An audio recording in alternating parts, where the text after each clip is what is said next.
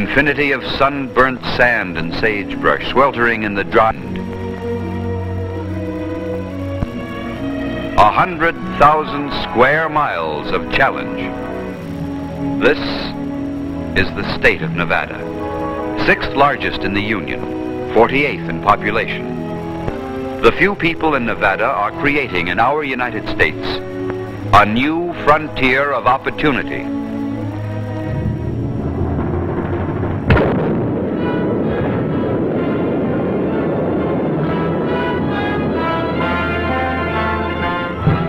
Nevada today is a place of up-to-date cities, offering the most modern improvements. The beginnings of industry, large-scale mechanized mining, a profitable agricultural enterprise, ingenious irrigation system, fine educational activity, and a hard-working progressive population, all challenging the future. Shaped like a native Paiute Indian tomahawk, Nevada is bounded by Oregon and Idaho to the north, Utah and Arizona to the east, and California to the west, with its Sierra Nevada range intercepting the rain winds from the Pacific and producing a most unusual climate for the sagebrush state. 320 days of dry, bright sunshine, only 10 inches of rainfall. Yet here in the state of least water is successful agriculture. Nevada has the smallest number of farm and ranch operators in the nation, with only 6% of the land area under active cultivation. From sagebrush and sand, acres of oases. Ask a Nevada farmer how it's done, and he'll point to the nearest mountain slope. The Nevada water trick is worked with snow. Early each spring, the snow crop is tested for depth, water content, and probable runoff. This runoff is channeled into reclamation projects for future irrigation needs. Forecasts for more than 10 years now have been 98% accurate. This spring harvest from melting snow flows into rivers, which are the most challenging on Earth, decreasing in flow when their water is most desperately needed. Many, with no outlet to the ocean, seep away, sink into the bottomless sand, and disappear in desert dust. This challenge has been met with a chain of reclamation dams to store water for rainless days. Rye Patch Dam, holding the snow-swollen flow of the Humboldt River, has made Lovelock Valley famous as the Nile Valley of Nevada. Lahontan Dam in the Newlands Reclamation Project traps the waters of the Carson River for release as needed to the 80,000 acres now under cultivation in Churchill County. More reclamation projects, irrigation canals, sluice gates, leading to more water for greater diversification of enterprises.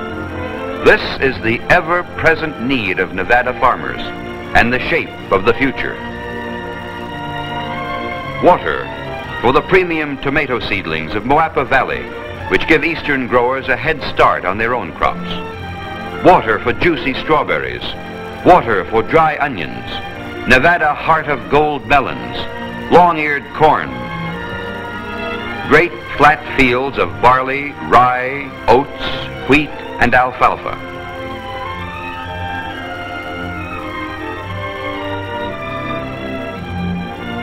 Nevada farmers face the challenge of larger scale operations possible with ever-increasing water supplies. More water for more people and their pursuit of a livelihood. And progress. The Nevada-developed Fallon turkey is becoming famous as a household word all over the country for the best in holiday feasts. More white meat on a bird to fit the average roasting pan. On the experimental farm at Fallon, Nevada, new feeding and breeding methods are being developed constantly to help irrigation ranchers do more diversified farming, dairying, and poultry raising. All of Nevada's farm eggs, however, aren't in one basket. That's why 14 of Nevada's 17 counties make a large part of their income from poultry and stock raising, as well as from farming and dairying. Here, cows can be fed on year-round crops of green fodder. This sun-soaked diet helps produce high-grade milk and pasture-rich butter. Thrifty Nevada ranchers are also raising pens of top-quality hogs, perky porkers which fatten fast. These little piggies go to market as heavyweight champions. Each dawn also rises on larger flocks for the textile industries. Sheep now outnumber all other animals in Nevada's livestock grazing enterprise.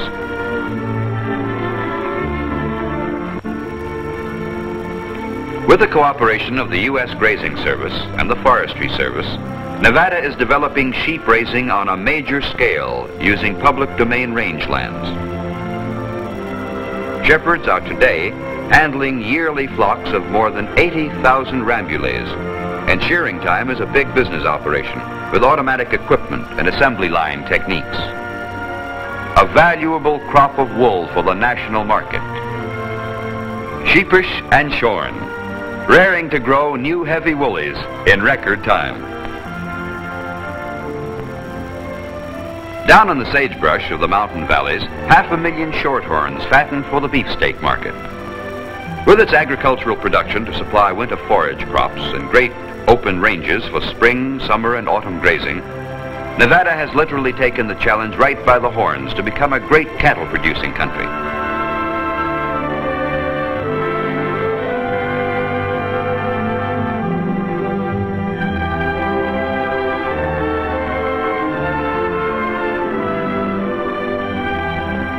The white-faced Herefords, which are the best rustlers for fodder on any kind of range, are rounded up twice a year, once for fall shipment to market and again for spring branding.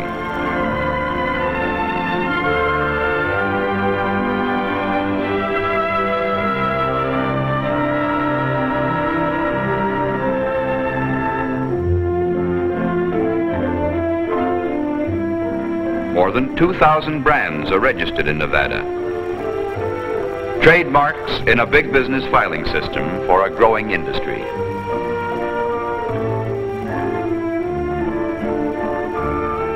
Instead of walking the meat off their beeves, some motor-minded cattlemen save weight by taking their critters in trucks and trailers to railroad shipping points. Another way for meeting the challenge of wide open spaces. And the interstate freight carriers that haul out the products of Nevada's multi-million-dollar ranching and agricultural industry bring back the fuel, machinery, and manufactured goods that make large-scale productivity possible. Nevada became known to the entire world in 1859, heralded as the wealthiest mining area in the history of the earth. The Conestoga wagons rolled in from the east, and 49ers doubled back from the Gold Coast of California.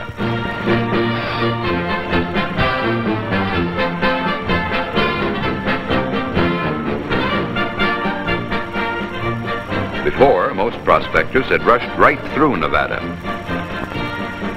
Only a few had paused to placer mine for gold.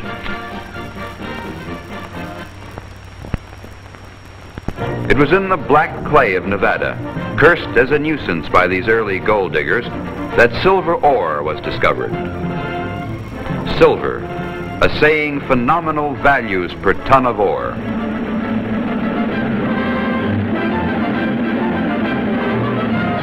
Boom went Nevada. Railroad tracks laid, trains rolled to take out the treasure and return with the raw materials for more building.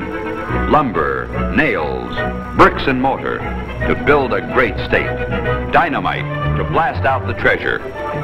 For 20 years, hundreds of $1 million worth poured out on the world from Nevada. Here was the silver lining, the fabulous Comstock lodes.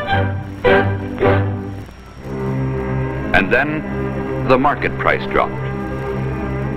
Silver mining was no longer a profitable business. Closed mine in Nevada doesn't always mean the ore is given out. But sometimes the market price for a mineral has fallen so low, it doesn't pay mining companies to operate. Towns become ghosts, tombstones of vanished dreams.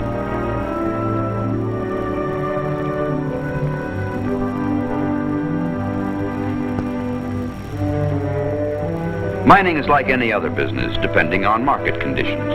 When demand goes up or cheaper methods are developed for recovering the ore, or when rich new deposits of the ore are discovered near the old diggings, mines and mining camps come to life again.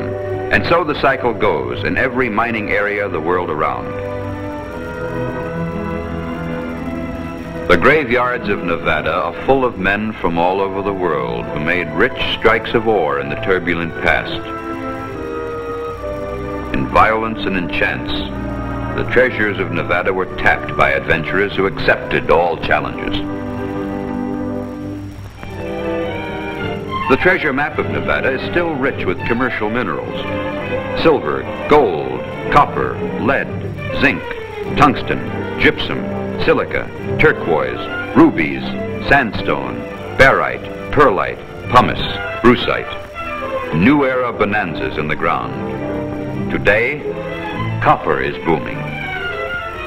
Out of the open pit mine at Ruth, Nevada, one of the world's largest, 18,000 tons of copper ore are being rediscovered a day, and the end is not in sight. From Nevada's huge copper smelting plant at McGill flows a torrent of the molten electric metal.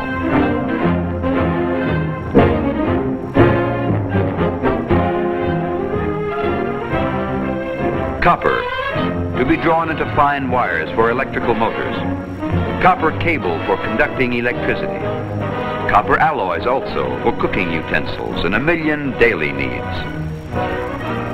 From great deposits on the surface of Clark County, limestone is moved by power conveyors. The white rock is crushed and separated for shipment in a nearby modern processing plant. Some speeds to sugar refineries and steel mills. The bulk is converted into final form right in Nevada. Kiln-baked and processed into lime, main substance for the wall surfacing of the Western construction industry. Nevada was once the bed of an ancient sea. On the bottom of these prehistoric waters was formed diatomite, the fossilized remains of one-celled microscopic plants. Diatomite's big use is as an insulating and filtering agent. But here the snowy material is prepared for use in paper manufacture. It takes more than wood pulp to make good paper. Mining today in Nevada is indeed organized like all other business. Men working to make supply meet demand with diversification of activity. Here, gypsum is being processed. From gypsum is made wallboard, high on the list of building material in demand. Nevada supplies the four walls for many a home. From Beatty, fluorospar for hydrofluoric acid, used by some refineries in the manufacture of high-octane aviation gasoline, the creation of refrigeration fluid, and in the making of aluminum, the metal of tomorrow. At Tungsten, Nevada, bulldozers rip off the surface of the earth to expose deposits of scheelite ore. In the dark of night, these are inspected with ultraviolet rays. If there is tungsten in the ground, it fluoresces. Scientific prospecting. Shafts are sunk and large-scale mining starts.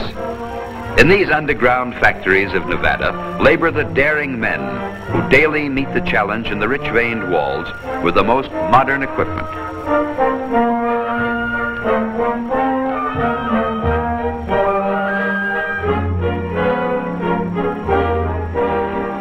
From finding the ore to refining the mineral with the flotation recovery process, electric power and mechanization team up with the men of Nevada to bring forth tungsten, a handful of shining lights from the depths of the earth.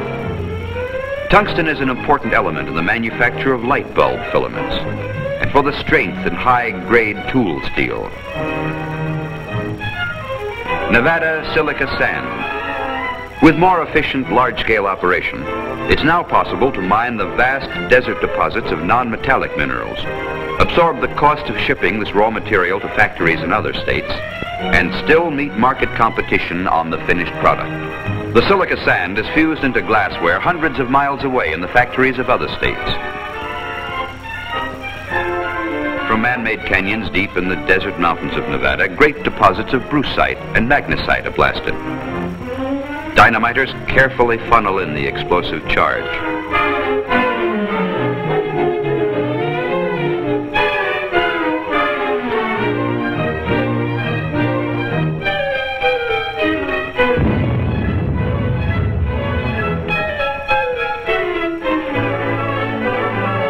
Landslides of brucite, raw material for fire bricks, fire clay, and ceramics for sale to the entire nation.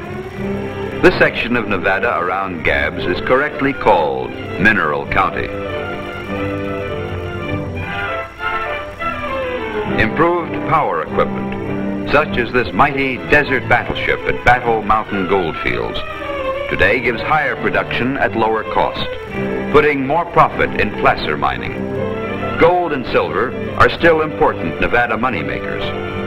Precious gold is panned the modern way, yet still with precious water. Old diggings at Con Collar Silver Mine near Virginia City also have been given new life by the power of the diesel and the gasoline engine. And with improved methods of recovery, the cyanide process, lower grade silver ore, which before might have been left in the tailings, can now be poured into bars of silver. Nevada's best for the silversmith, hand-wrought art objects, and the manufactured articles of industry. Deep in the natural canyon between Nevada and Arizona, another challenge has been faced, with Hoover Dam and other hydroelectric projects on the Colorado River.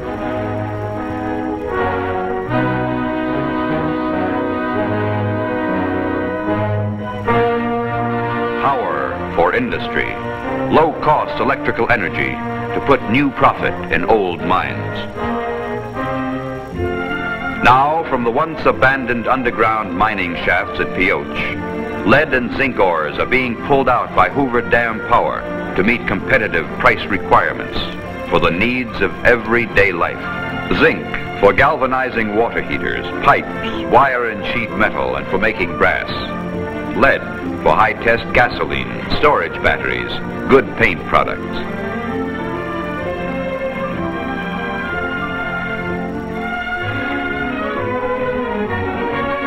To further develop new processes for the electrolytic extraction of metal from ore, the U.S. Bureau of Mines operates a pilot plant at Boulder City near Hoover Dam.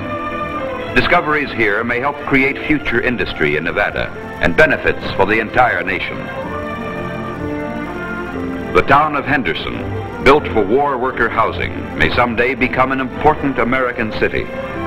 Because of the power source in nearby Hoover Dam, here was constructed a huge basic magnesium plant. This mammoth plant was bought from the federal government by the far-sighted people of Nevada to encourage industry to locate itself in the state. Here, near power, water, and the sources of raw material supply, are the facilities for the ultimate exploitation of Nevada's mineral treasure, a challenge to bring more people and manufacturing to Nevada. To create a tourist trade and for the pleasure of her own people, Nevada has constructed a network of fine roads, motor trails to scenery and sport. Tahoe, lake of many moods, is world known as a vacationer's paradise. And along its forested shores are sylvan retreats where the camper can pitch a tent for outdoor living and be a backwoods beachcomber in sand and sun. Lake Mead, largest man-made body of water in the world. Formed by Hoover Dam, the canyon lake is fast becoming famous as a recreation center for swimming, boating, and fishing. Meeting the challenge of limited water resources, Nevada's state-sponsored fish hatcheries spawn finny livestock by the millions to ensure a growing supply of nibbles and bites and big ones that didn't get away. A good catch of trout and black bass is planted each year for the hooks of Nevada anglers. And the fishing is as spectacular as the surrounding scenery, for every pool of water, canyon, lake, stream, and river is thoroughly stocked with rod and reel excitement. From mountain slopes full of fleet-footed deer to lake swamps flush with wild duck, Nevada provides the Nimrod with all kinds of fair game for his hunting pleasure, and skeet shoots for her practice. A fair hand with a shooting iron can always keep in form with the flying clay pigeons. Tourists are population, and Nevada does its best to attract them, with comfortable resort hotels and guest ranches. High in the saddle, on a year-round bridle path. Western atmosphere with every convenience, from swimming pools to taxi cabs and your hometown paper, under a faithful desert sun. The early West in modern splendor. Nevada is one sound state when it comes to showing a good time to its guests. At Reno and Las Vegas, and in nearly every town in the state, are carnivals of Western fun and frolic, from Main Street parades to rip-roaring rodeos.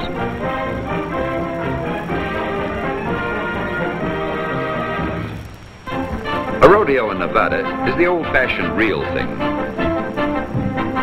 Ride 'em, cowboy!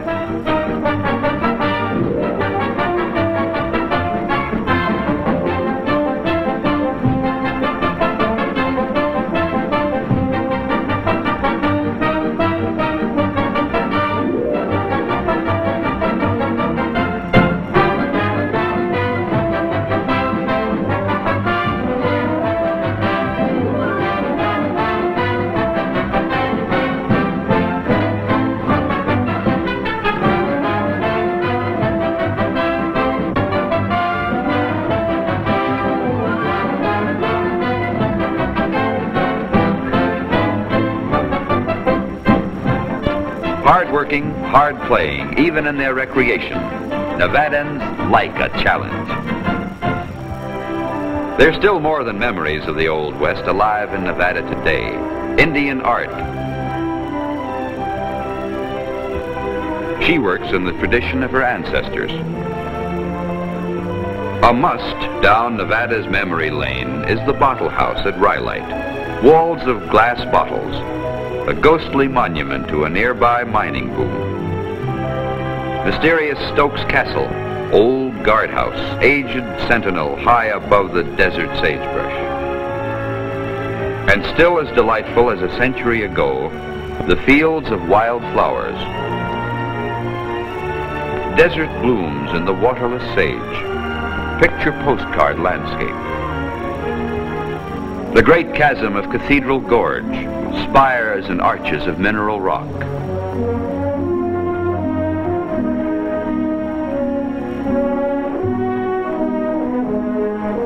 Valley of Fire State Park, a climax of rock color and eerie forms.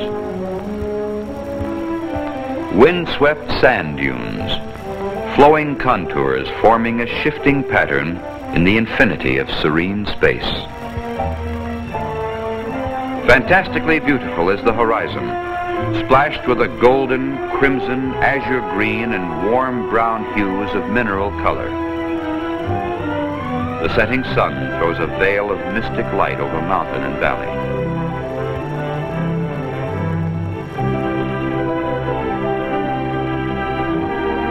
Desert twilight is a study in blue.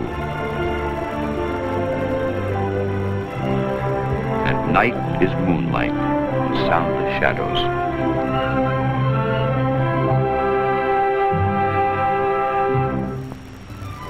Something from nothing, and nothing but the arid wasteland. Nevada has accepted the challenge, used the best, and from the best, created her cities. Reno, famous as the biggest little city in the world, bustling metropolis with modern air-conditioned hotels, movies, and shops. and an atmosphere of free and easy Western living.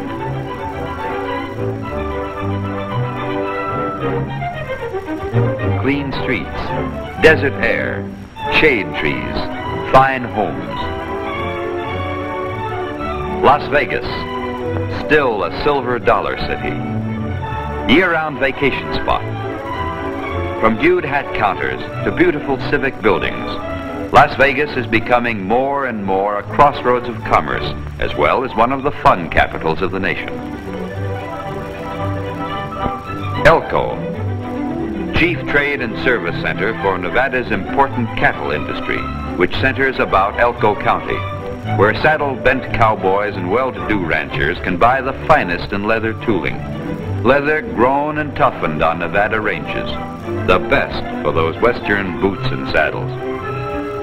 Ely is a mining town, a city set in the craggy cliffs of a mountain range, hub of Nevada's great copper industry. Nevada takes pride in having the smallest state capital in the Union, Carson City, where enterprising lawmakers do everything to make residents in Nevada more attractive and meeting squarely the challenge of not enough population. Some towns live on in memory of past glory, like Virginia City, once the largest community in the state, in the center of the greatest mining activity in North America.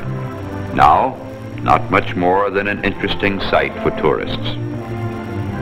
Here on Old C Street still stand the iron-shuttered frame buildings with their wooden awnings, under which the two-gun quick-draw fighters dodged in those roaring days of the wild and woolly West. Despite her few towns of size, churches of all faiths have lifted their spires to Nevada's skies, a temple for worship in every community, challenging the obstacles of wide-open spaces and thinly populated areas.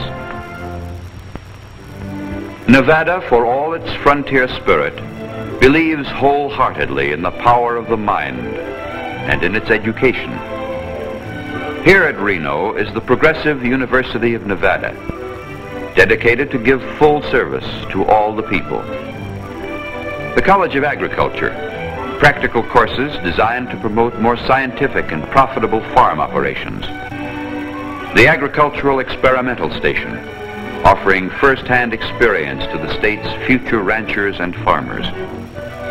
At Nevada's university, the Mackay School of Mines today cooperates with the state and the U.S. Bureau of Mines staff to do far-reaching work for the future of the mining industry. Every year, more highly trained engineers are graduated, better equipped to challenge the vast mineral resources of the state.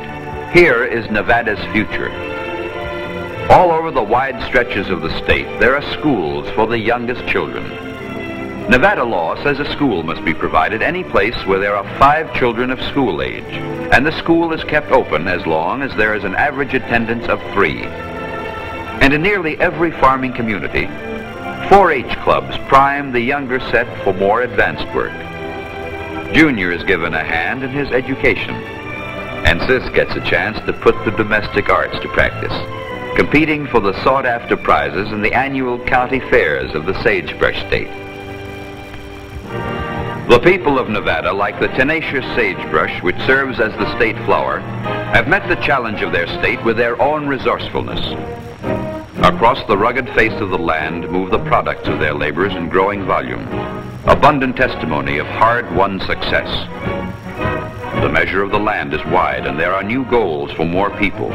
People to bring more water to more land. People for further research and ore processing. People for greater production of minerals. People to match the land in which they would live. Men and their women and children. People to build on the achievements of the past. To accept the challenge of the still untouched natural resources of Nevada.